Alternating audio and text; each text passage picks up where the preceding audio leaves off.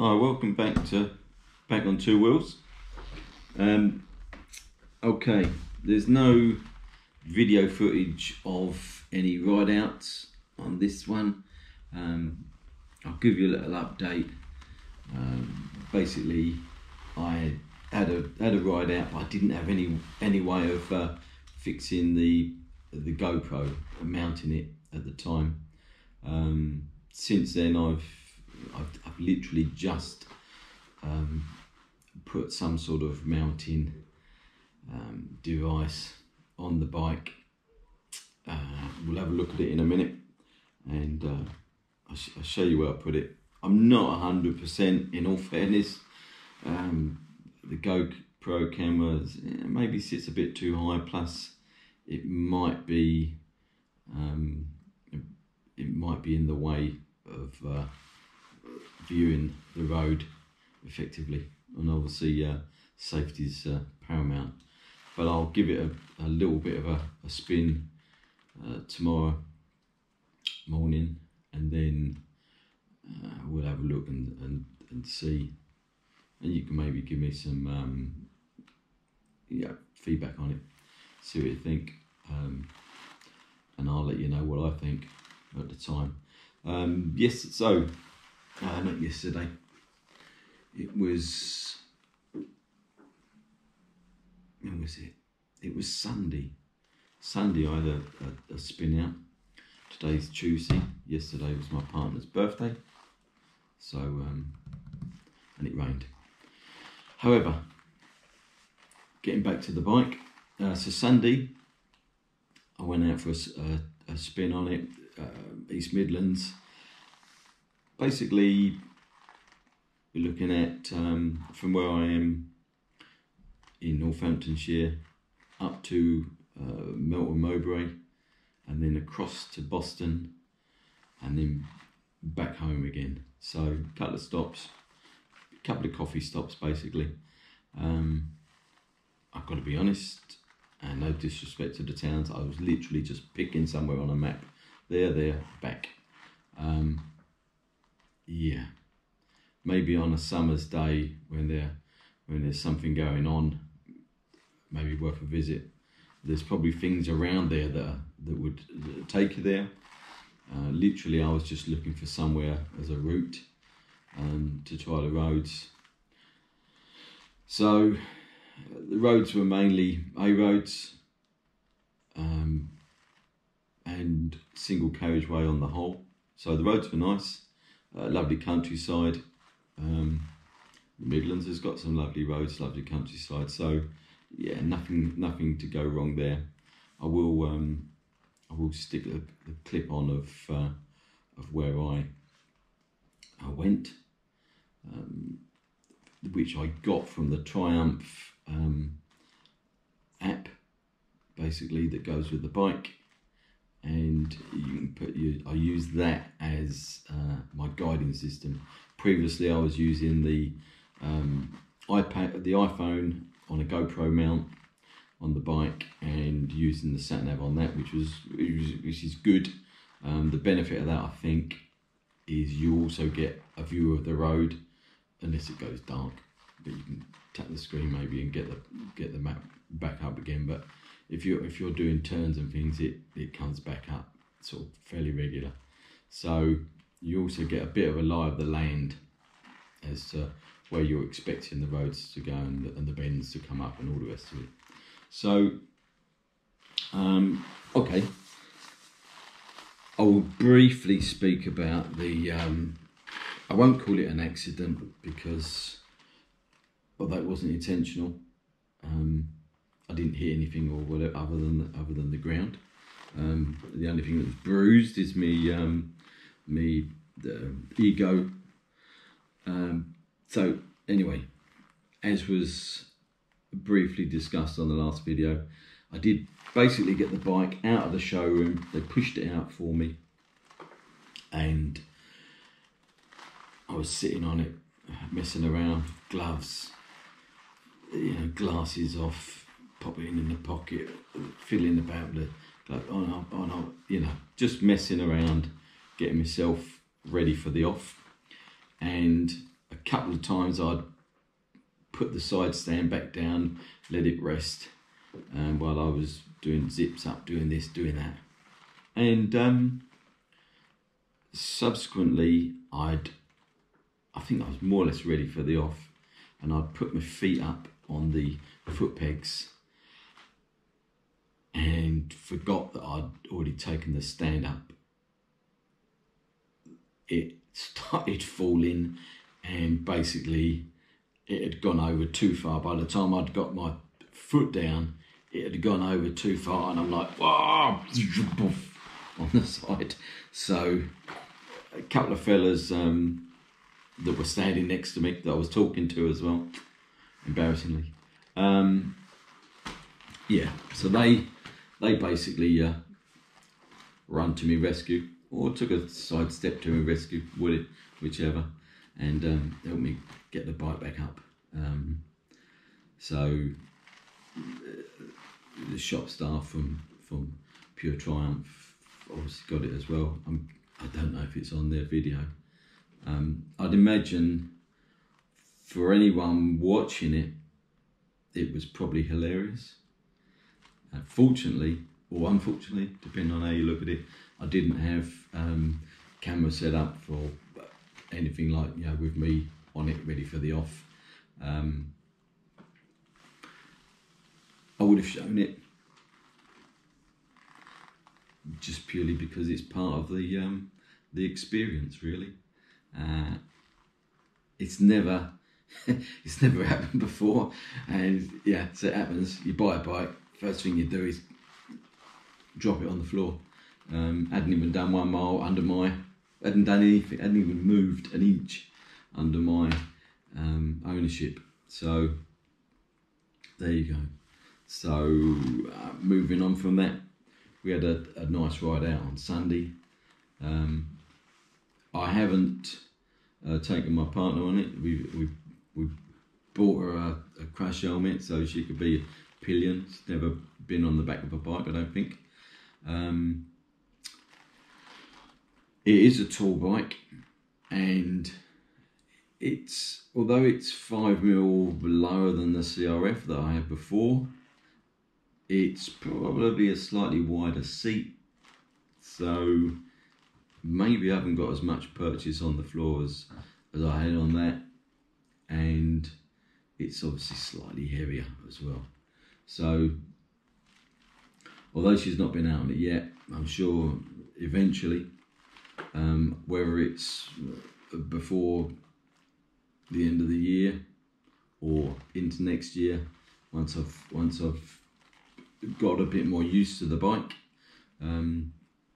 because obviously I need to be happy with my own control of the bike, stopping and starting. I mean, when you're riding along, really it doesn't matter what height it is, but it's stopping and starting in traffic and under possible situations where you're having to brake as opposed to you're slowing down and coming to a stop. So we'll get those, I'll get that all under control, and hopefully moving forward she may well be joining me on the bike. So the other thing that I'll point out, it is still an issue. I parked in Melton Mowbray, and it was a sort of like a paved area, but it did have a slope on it, and although it does sit lower, you need to be on the right side of that slope irrespective, because it's too much going that way. I didn't feel comfortable getting off. I had to literally pull it up, so I'm going slightly up the slope and then get off from there. So we'll get there though. Things will become more natural the further we go. But I'll show you a couple of things on the bike that basically, you know, moving forward, I think we just need to be mindful. Oh, well, let me show you first. So this is the bracket. Okay, so the GoPro will sit effectively up here. I can get a bit of an angle on it, so run it down towards the road, level it off, because the screen itself is at a bit of an angle. I'm not sure if that's going to be an issue with my own line of sight on the road ahead and the vehicles ahead. We'll see. We'll see. Anything this side? Nothing really. Let me just pop the ignition on there. So here we are. We've got the ignition on. Hello Tiger. So this is the setup. Fuel's low.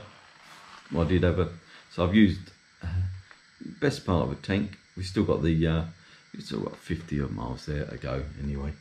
I'll be popping out in the morning and grabbing some fuel, and that's probably when I'll have the camera on. So we'll see how that goes. So moving around the other side. Here we go. So the first thing I will point out, and I've seen it on other videos as well, it's been highlighted, and I was aware of it before I bought it, but the space between the indicators and the toggle is really, I think, if they'd thought about it and maybe put this one there and the indicator one just slightly higher, so there was a gap between the two, an obvious gap, as opposed to very close. Because if we look at the dash there, you toggle and you toggle between various things. So if we go back to the GPS, so it was set on this one while I'm riding, so you might come up to around about, you're indicating, so you indicate and your thumb moves over, grabs what you think is the indicator and does this, and then you might do the indicator again, or you might even grab both, so you're indicating and moving the thing, and then you look down thinking, where's my sat nav gone? So then you got, obviously you'll realise after I've done it a few times that it's just that I've toggled instead of indicated, or both. So that might have been something to consider. There you are. It is what it is. I'm sure I'll get used to it eventually. It's on the low seat. I don't know if it was meant to be on the low setting. I'm pretty sure it is, but I will have to double check just in case I can get an extra 20mm purchase on the floor at stops. The other thing that the other thing I'd need to mention maybe is they've put these racks on, but you can see down here if I've got to get my foot in there to put it on the main stand. Now, all right, fair enough. You're probably unlikely to let's just turn that off. You're probably unlikely to.